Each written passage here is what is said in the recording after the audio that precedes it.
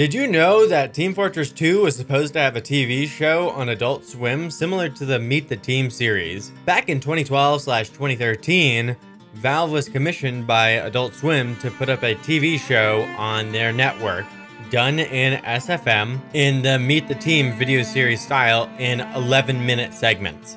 Now, because Valve is so slow at working and they get everything done slowly, they couldn't keep up with the timeline, so this actually got canceled.